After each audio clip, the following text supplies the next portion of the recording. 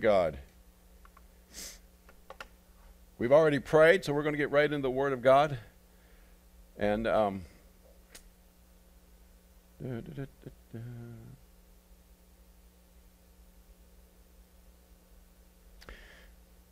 praise the Lord.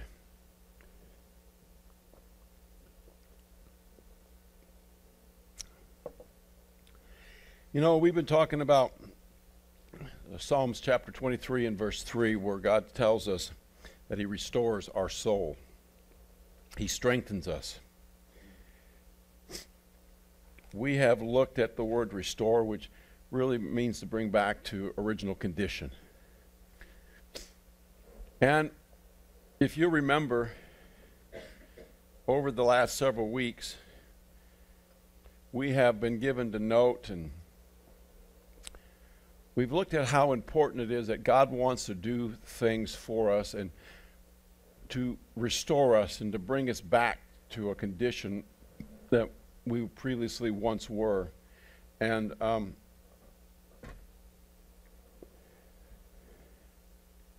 when we look at that word restore, and we understand that God wants to do that for us, we've also looked very intensively or looked at the fact that God has given man a power of choice, of free will. And we found out through our study that God made us that way, God formed us that way, God built us that way. He articulated His will into man when He said that we were created His image and likeness. And when we found what that word created in His image, that word image is that we're a reflection or a likeness of God. And we began to look at some of the things. If we're a reflection of God, then we looked at how if God was holy, we all agreed God was holy last week, then man has to be holy. We looked at how God was a spirit. This week we're going to look at the Trinity of God and the Trinity of man. And we may say, well, you know, this is kind of off topic of how does that really work into stress and things of that nature. Well, we're still talking about the emotional realm. We're still talking about how God put these feelings and emotions into us.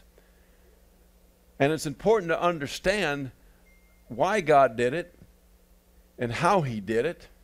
But yet, to know that if we're a reflection of God, then we have to be of the same likeness of God as well. And so, what we found through our study last week is that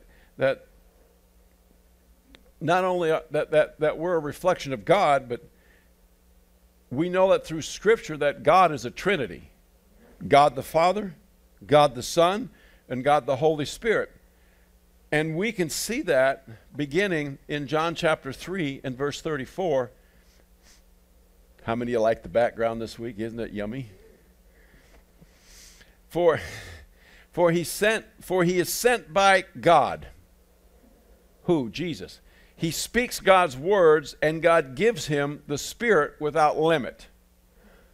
So right here we see the plurality of the Godhead, because he's talking about Jesus. He was sent by God. He speaks God's word, for God gives him the Spirit, the Holy Spirit, without limit. Some translations say without measure.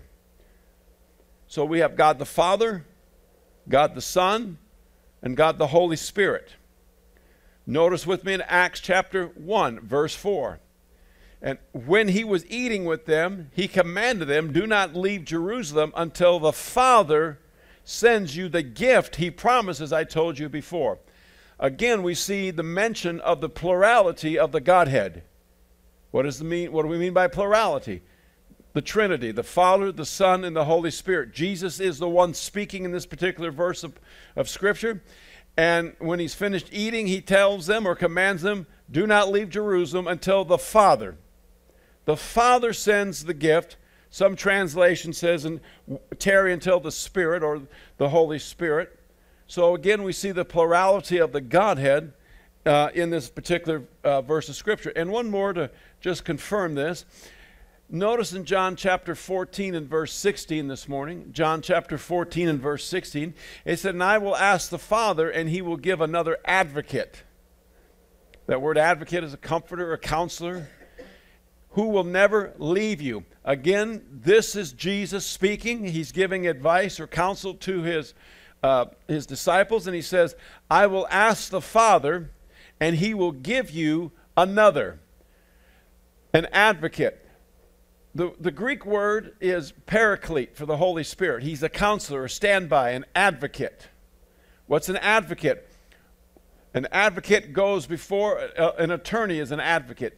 They advocate on your behalf. What does that mean? Man, they go to bat for you. If you need the bully, they're the bully. We have an advocate for John Michael within the school district that works with us when we go into what they call ARDS. She is very well versed in state law. I want you to know we have an advocate. His name is the Holy Spirit. He's very well versed in God's law. Amen. And he will show you things to come. And he will unfold and unveil unto you the necessity of what needs to be spoken through the Word of God if we'll just adhere to him. If we'll listen to him. He knows more than we do. Hallelujah. He's part of the Godhead. He's with the Father, he's with the Son, but he's now here in the earth with us, revealing the plan of God. And so, hallelujah. So then we see within this particular passage of Scripture in verse 17, it goes on to say, he is the Holy Spirit. Let me go back to verse 16. "And I will ask the Father," John 14, verse 16, it says, "I will ask the Father, and he will give another advocate who will never leave you." I like that. Another advocate. That tells me that he's not the only one. Jesus is your advocate. Man, Jesus, let me tell you what that dude did. He gave his life. He advocated your sin so that you could have eternal life. He became what we should be, and we became what he was. He was the Son of God. We are the children of God. He was a king and a priest. We are kings and priests unto our God. Hold your head high up this morning, saints, because there's nothing that can overcome, conquer, defeat, and bring you to naught, because the greater one is living on the inside of you this morning. Jesus, the King of Kings and the Lord of Lords. And then he said, I've got to go back to heaven. My job's finished, but I'm not leaving you alone. I'm sending you another. And look at verse 17 of John chapter 14. It says, he is the Holy Spirit. He leads you into all truth. And the world cannot receive him because it isn't looking for him and it doesn't recognize him. But you know him because he lives with you now and later will be in you. He's talking about when Jesus comes into our heart, the Holy Spirit comes in to bear witness and reference of the fact that we are now born again. That's why you have that assurity that no matter what happens, you're on your way to heaven when you accept Jesus, because he's bearing witness of the fact that you are alive unto God. But Jesus isn't talking about just this one incident. Jesus is talking about a secondary incident where he says, and you shall be filled with power after the Holy Ghost has come upon you. Look with me who has a Bible. We're going to go a different direction. Let me see your Bible, please. You gonna borrow it? I'm going to borrow it. You want me to get you a King James? No. My Bible's in my car. If you want to go out to my car and get it, yes. Acts chapter 1. I have a whole different message right here on paper in my pocket where they should be.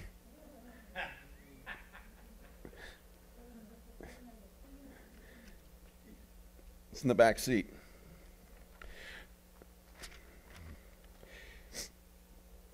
So we see here that Jesus is talking about a day that is to come. He is the Holy Spirit who leads us in all the truth. So we're talking about the plurality of the Godhead, God the Father, God the Son, and God the Holy Spirit. Each one has a distinct and different role of heaven. God the Father, we say, planned the plan. God the Son executed the plan. What plan did he execute? Is the plan that the Father had planned, called the plan of redemption. Now the Holy Spirit is in the earth today. His job is to reveal the plan. God the Father planned the plan, Jesus executed the plan, and the Holy Spirit is revealing the plan. So notice then that he is the Holy Spirit who leads us into all the truth. The world cannot receive him because it isn't looking for him and doesn't recognize him, but you know him because he now lives in you. Hallelujah, man. I tell you what, the Holy Ghost living on the inside of me, it's what I got to say about that. Hallelujah. I mean, we ought to be excited that the Holy Ghost is living on the inside of us. Oh, that's nice. You gave me my keys back. Yes. Glory to God.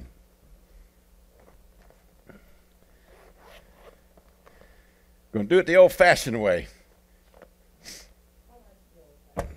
You're old-fashioned, that's all, baby. That's why I married you. I'm a lot of rock and roll. Acts chapter 2. The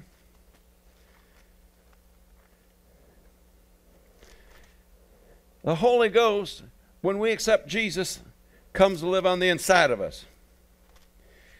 Jesus talked about a time and a dispensation that something more spectacular was going to happen. More spectacular being born again? Nope. I think that's the not only the icing on the cake, but that's the Big Bang Theory right there.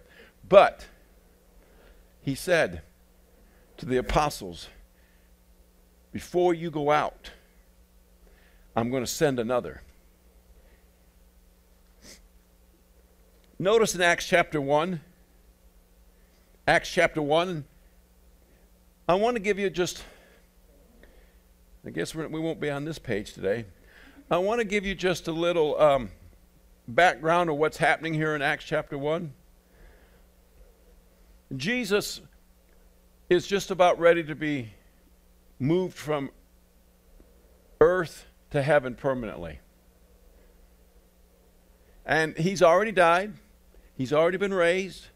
Now he's come back to talk to the boys, his boys, the disciples, to encourage them, to prepare them for what's to come, but also to give them instructions.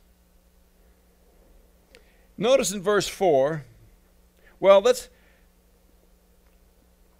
verse 3 says, to whom he also showed himself alive after his passion by many infallible proofs, being seen of them for 40 days and speaking of the things pertaining to the kingdom of God.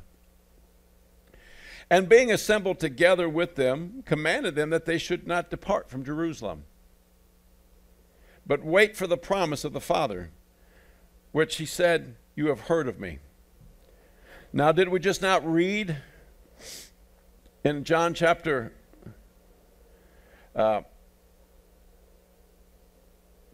14, he says, John 14:16 says, I will ask the Father, and he will give you another advocate who will never leave you. He is the Holy Spirit who leads into all the truth. See, so the Holy Spirit is the Spirit of promise that Jesus is talking about. For John truly baptized with water, but you shall be baptized, and that word baptized means in the Greek, it gives the note to a complete immersion. A complete immersion with the Holy Ghost not many days from now. And when they therefore had come together, they asked him, saying, Lord, when will you restore again the kingdom to Israel? And he said unto them, it's not for you to know the times or the seasons, which the Father hath put in his own power. Now, that word power, I'm reading from the King James, so if you have some different translations, it'll actually probably break these words down, but it says power, which is authority, but you shall receive power after the Holy Ghost has come upon you. That word power is dunamis. It is the mighty, miraculous, working power of God. It's not the word exousia, which is authority, which is used in the previous scripture, but it is now the mighty. He says to the apostles, but you shall receive the mighty, miraculous working power of God after the Holy Ghost has come upon you. Now, wait a minute. I thought the Holy Ghost was already on the inside of me. There's a difference. There's a secondary, I want to say, an amendment to the contract. The original contract says, I'm born again. I'm on my way to heaven. Jesus living on the inside of me. But there's an addendum to the contract that says if I want it, I can have the power of heaven to go with it. See, there's the power, the mighty, miraculous working power. Jesus said in, was it Acts chapter 10 and verse 38, the Bible says how God anointed Jesus Christ with power, with dunamis, the mighty, miraculous working power of God, and he went about doing good. It's imperative that we have the power, not just the power to become children of God. Paul said, for I'm not ashamed of the gospel of Jesus Christ, for it is the power of God unto salvation. Great.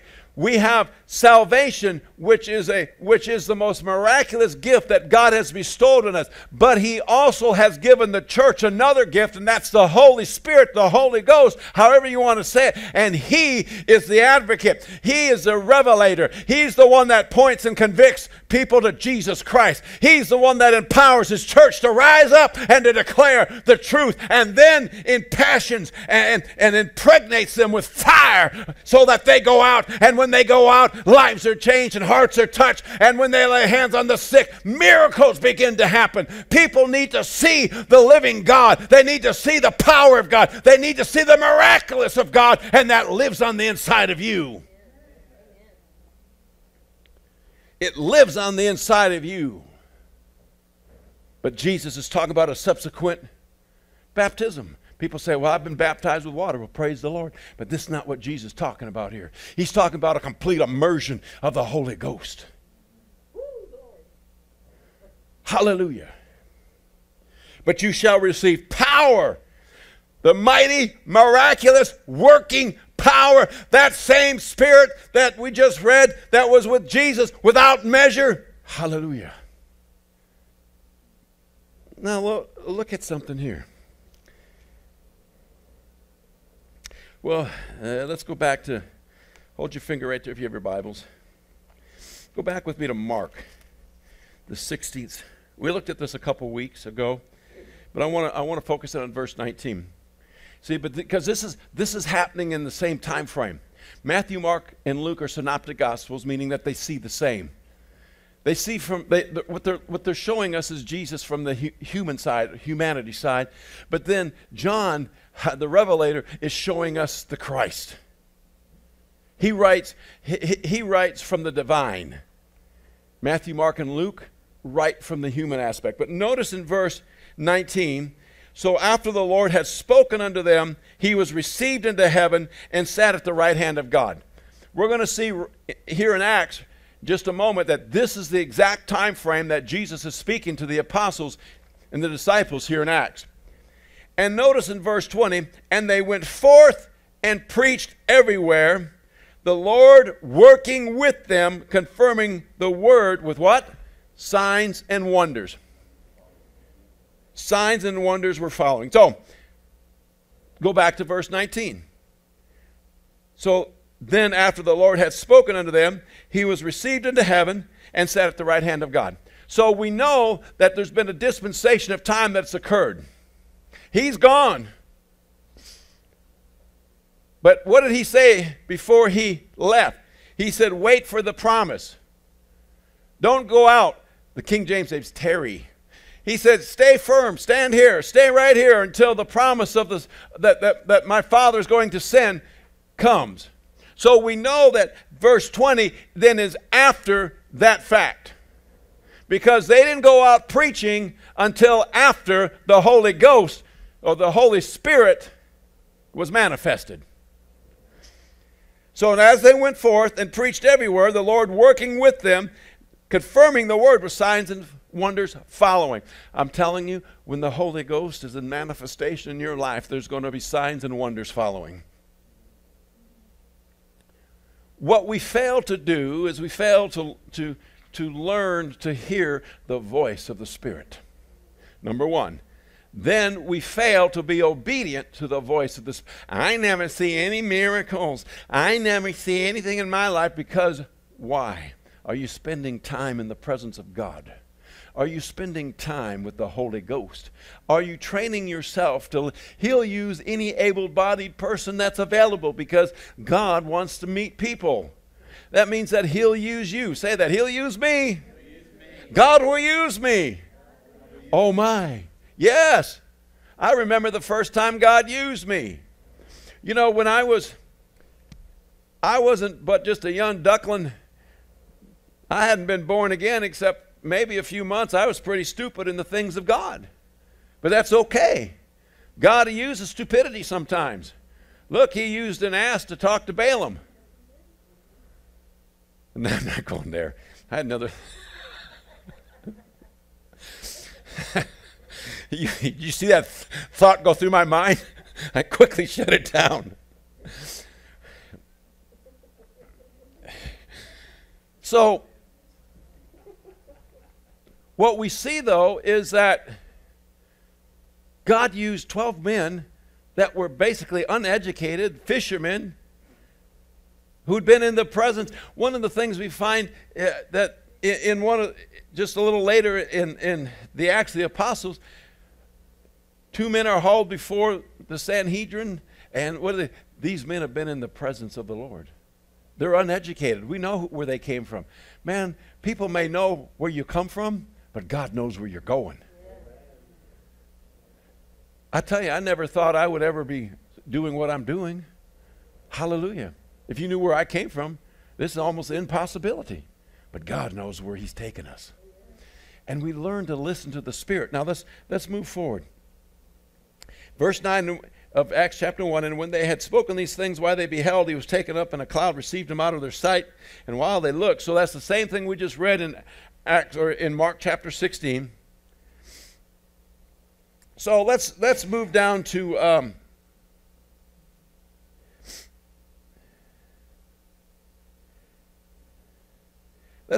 chapter 2. Verse 1. And when the day of Pentecost was fully come, they were all in one accord and in one place. Now, I have stood in this room. What they're writing about right here, I have stood in this room.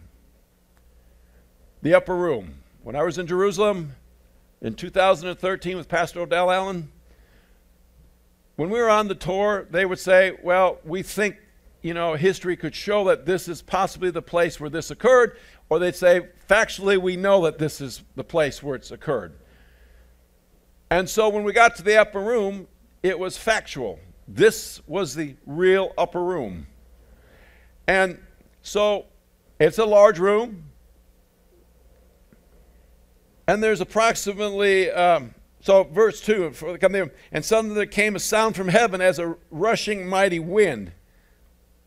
People say, well, it was a rushing mighty wind. And no, it sounded like it. And it filled the house where they were sitting. And it filled the house where they were sitting. And there appeared unto them cloven tongues like as a fire that had sat upon each of them. And they were filled with the Holy Ghost. Now notice this. They already have the Holy Spirit who's bearing witness. When you accept Jesus Christ, He comes in to bear witness. Jesus said, though, there's a subsequent action necessary for the believer if they want it. And that is to be filled with power. Dunamis, the mighty, miraculous working power of God. And as they were sitting there, and as they were waiting, the room was filled with the Spirit of God. And the Holy Ghost began to move, and they were filled, or they were baptized, or completely immersed by the Spirit or with the Spirit of God. And when they did, there was evidence of something that occurred, and that they began to speak in other tongues, a new language. People say, well, it's just a heavenly language. I just know it's a language that I don't know what it is. That's all I know. Whether it's a heavenly language or it's a language that's here in the earth. I told you the story last week about the missionary that was deep in the mountains of Mexico, and they were having a crusade, and the indigenous people, most of them had never been out of that region. No, most of them were very economically poor. They weren't educated. They were farmers. Never been out of the region. Couldn't speak anything but their dialect. They went in and they got born again, got them full of the, what we say, full of the whole, baptized with the Holy Ghost. They began to speak in tongues or in another tongue. It would be in a different language that you don't understand. Well, the missionary said that one of the ladies began to speak the most beautiful English as she was magnifying God. Well, it was in another tongue to her. She didn't understand a word she was saying, but the missionary understood every word. So I don't know if it's a heavenly language or it's the languages of the earth that you just don't know. But there's enough languages of the earth that you don't know. It doesn't really matter.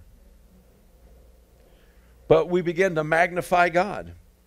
And so, are you getting anything out of this morning? So they were sitting, and there appeared, and they were all, how many of them were filled? Just a couple of them? All of them were filled.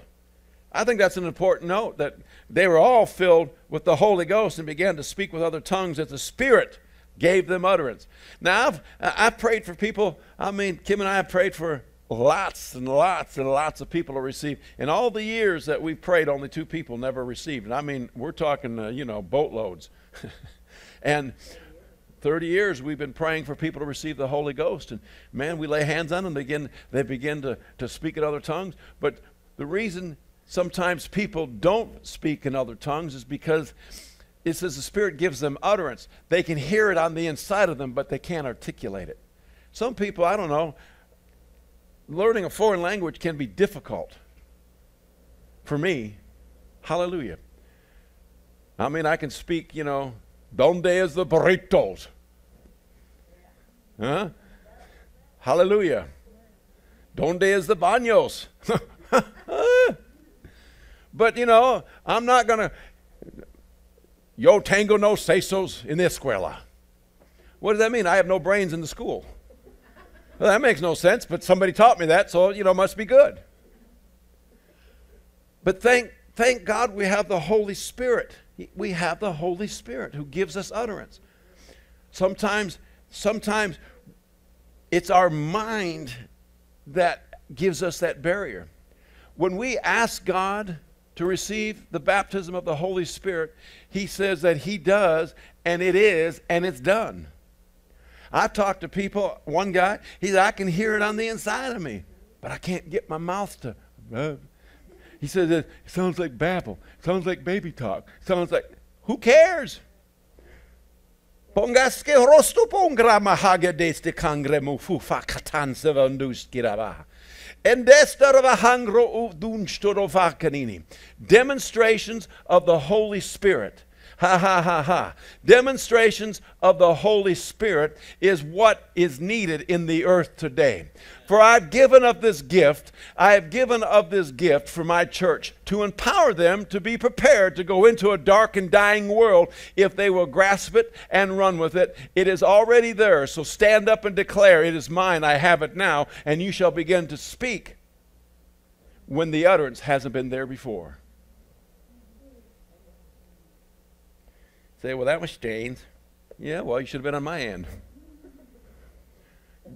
God's talking to people this morning.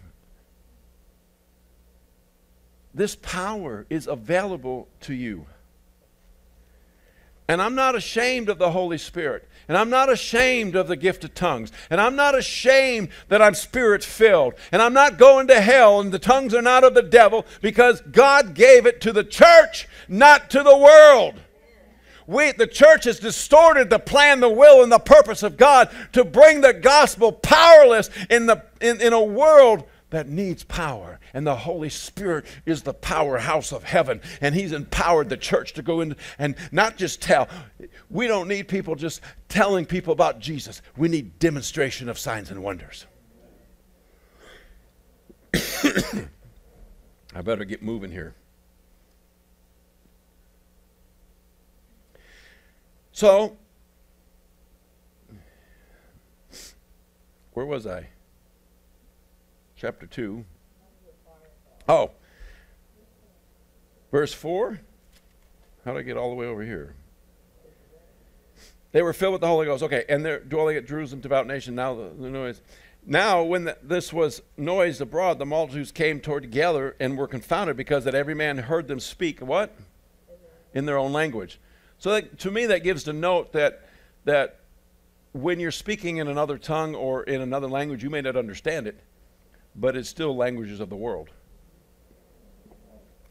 And they were all amazed, and they all marveled, saying one another, Behold, are these not which speak Galileans? Aren't these guys a little dumb? How do they know all this? And how hear we every man in our own language? And he goes on to speak.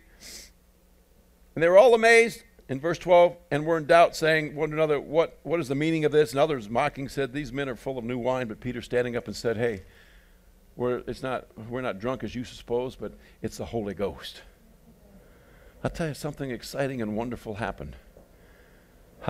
Something exciting and wonderful happened. He is the Holy Spirit who leads us into all the truth. The world cannot receive him because it isn't looking for him, and it doesn't recognize him, but we know him because he lives with us and in us, and he will later, in a later time, will glory to God. Hallelujah. I'm excited. This morning, there's some of you this morning that, man, it's your turn. It's your time. This message was just for you. Glory to God. Hallelujah. Did you get anything out of that this morning? Jesus gave us the Holy Spirit. He empowered the church to be effective witnesses, using the same tools of heaven in which he had. The Holy Spirit. He comes to convict of unrighteousness, convict the sinner of sin, but he also comes to empower the believer to walk in the supernatural, to walk above and not beneath, the head and not the tail. Notice that when Jesus went out into the ministry, that he had the Holy Spirit. He was anointed. The mighty, miraculous power of God was upon him to do the working of the ministry, to heal. It's hard to have the 12 gifts of the Spirit in operation if you're not in connection with the Holy Spirit. Those are his calling cards.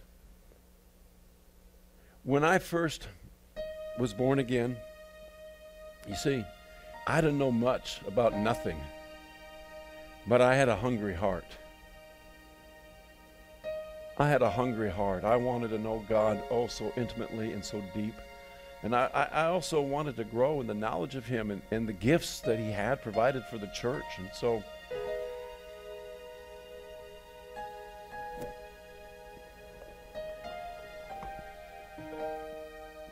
I started out telling the Lord, Lord, I want to be used of you. I want people to see you. I want you to speak through me. And thank God that we had a pastor that would adhere to the gifts of the Spirit. There was order in the church, and man, if you believe you had something from God, you just didn't stand up and blurb it out, shout it out. You waited till you were acknowledged. And, I might have only a sentence. God says he loves you, but that's what he asked me to tell you. Well, I'd get up there.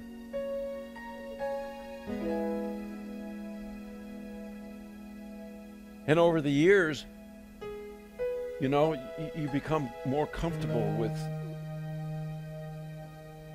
what God has placed in you, or when you speak on his behalf. And there are still times God tells me, I want you to do this, I want you to do that. Well, you're the pastor. Heck yeah. Doesn't mean that I want to do everything you ask. I'm just like you. But we're cultivating an atmosphere of the Holy Spirit here. We're cultivating an atmosphere of God's glory. We're cultivating a place where people can come and be rescued and redeemed. And God is going to give you things to speak to people. Sometimes it's privately. Sometimes it's publicly. But don't draw back. Wait for the opportunity. You know, last week we were praying for people, and I went over and I was praying for Pastor Mark. And as I turned to come back on the platform, in just a split second of a millisecond of a second, I saw myself. I saw myself come across the stage, and I didn't do it the way I saw myself because there's not stage long enough, but I just saw myself run and just tap everybody on the shoulder. I saw myself do that, so I prayed for everybody. You see, those are the places that we need obedience.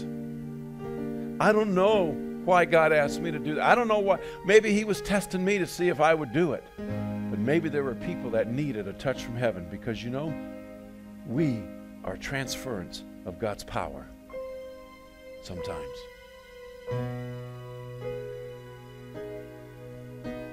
I've caught myself running in church, jumping in church, doing things I never thought I would ever do because it embarrasses me. It embarrasses you. But God is going to do something in the earth in the last days, and he needs your help, and he needs you. Hallelujah. He needs you.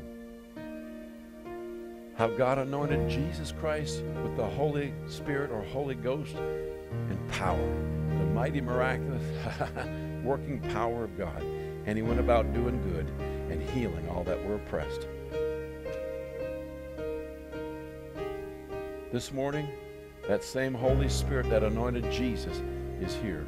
The baptism of the Holy Spirit with the evidence of speaking other tongues is not something that's superficial, unreal, you know, just right out of the pit of hell. It's something that we just read that God did in Acts chapter 1. A quick story, and then I'm going to pray for you. So, are you ready? Are you ready? Are you ready?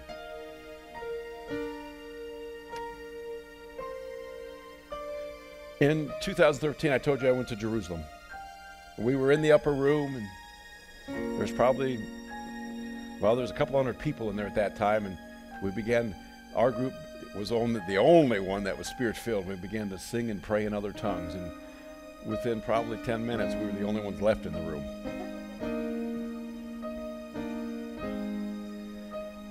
And the leader of that particular, Pastor Bob Nichols, asked if there was anybody that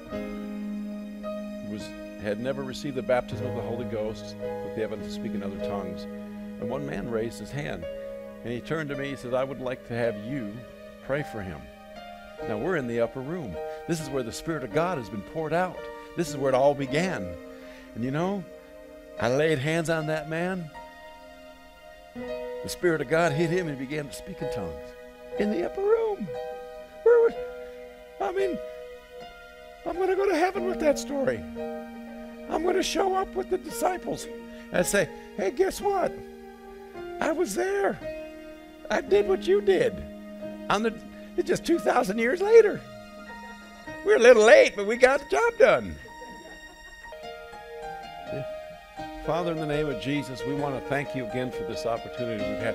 And we thank you for what you've done in our midst. Amen. We thank you, Father God, for the sweet Holy Spirit who's at work in the lives of people.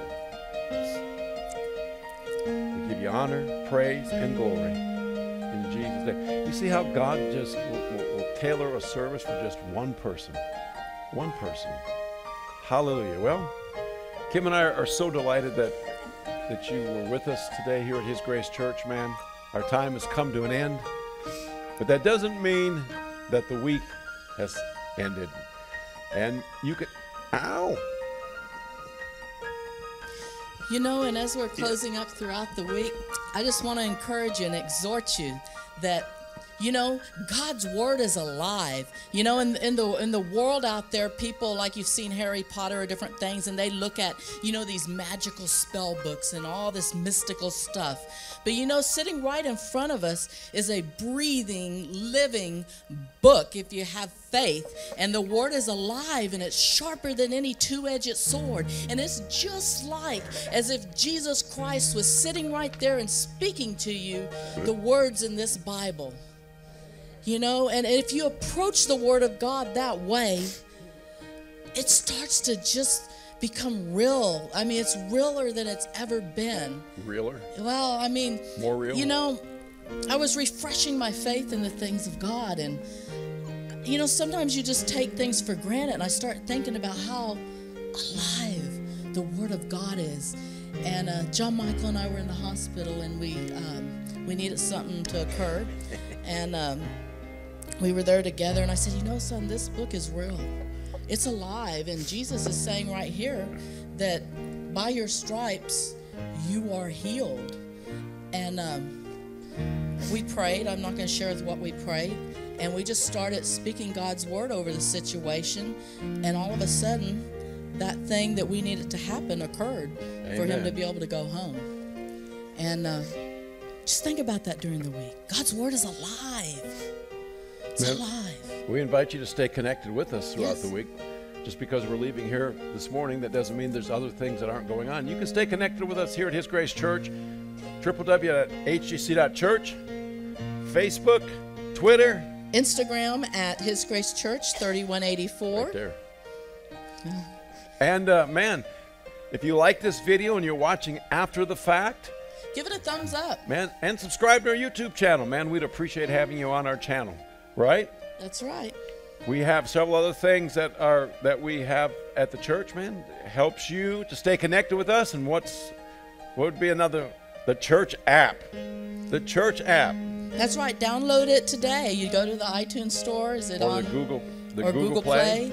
And you just search for the app, Church by Ministry One. And once you get the app installed, you look for HGC or His Grace Church, and you select that church as your favorite. Amen. And man, if you're here in the city and you're looking for a good church, you don't have a church, we're not looking to rob you out of another church, but if you're looking for a church home or you're just new to the city, come check us out, man. 6995 Alamo Downs Parkway.